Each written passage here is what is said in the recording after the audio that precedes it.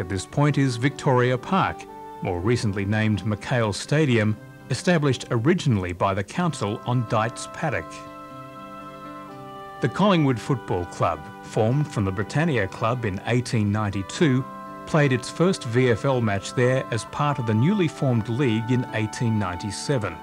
This fragile clip is all that remains of action from the Fitzroy-Collingwood clash, filmed at Vic Park in August 1910. The Magpie Army has many happy memories of this ground, including the premiership flag unfurling at the first home game in 1954. A proud moment for the Collingwood faithful.